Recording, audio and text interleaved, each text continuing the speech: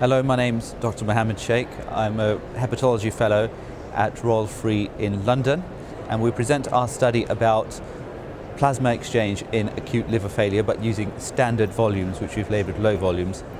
Acute liver failure is associated with multi-organ failure and has high mortality. It's been shown that high volume plasma exchange can improve survival by ameliorating the immune response. We have introduced standard volume plasma exchange at Royal Free, and we wanted to do, and this is a retrospective single center study looking to see if low volume plasma exchange is efficacious in acute liver failure. So our aim was that we studied all acute liver failure patients admitted to the Royal Free ICU between 2013 2018, and the use of plasma exchange was determined by the hepatologist in charge of the case.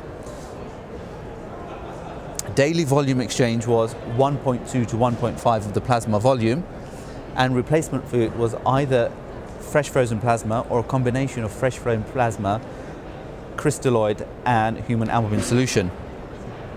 Outcome measures included survival, physiological and biological parameters, and we compared the survival data with historical cohort from our unit, so looking to see if there was any change in survival compared to a cohort of patients with ALF treated at our ICU between 2008 and to 2012.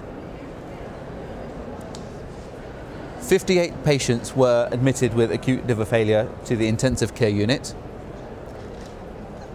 The mean age was 40, and most of the patients who had plasma exchange had hyperacute liver failure, 74%, and the most common cause of that was acetaminophen. In patients that did not have PLEX, there was a high percentage of subacute liver failure.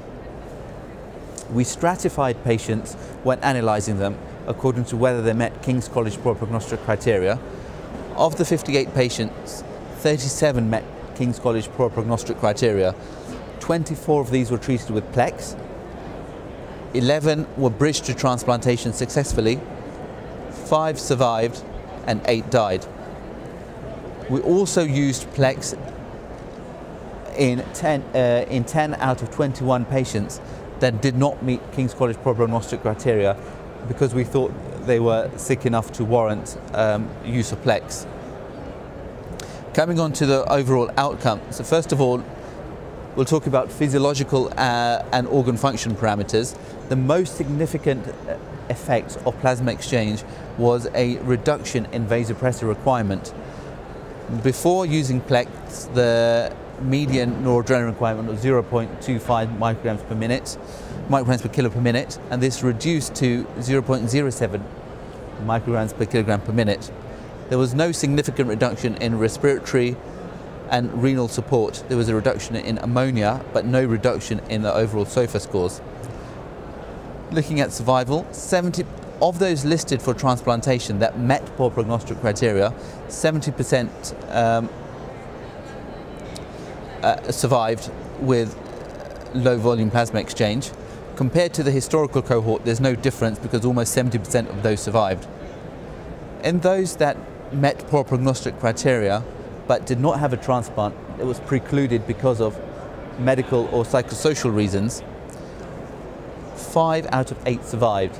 When we compare that to the historical cohort, 8 out of 17 survived, which is 47%. Small numbers to come to any firm conclusion, but there's a signal that this may work in this group of patients.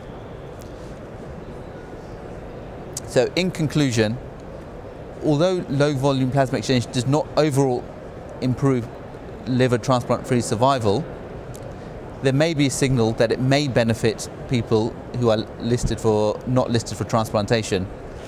Low volume PLEX is associated with a significant reduction in vasopressor requirement, and I think to move forward we need to do larger studies to see what the dose response, what the dose of plasma exchange should be in acute liver failure. Thank you.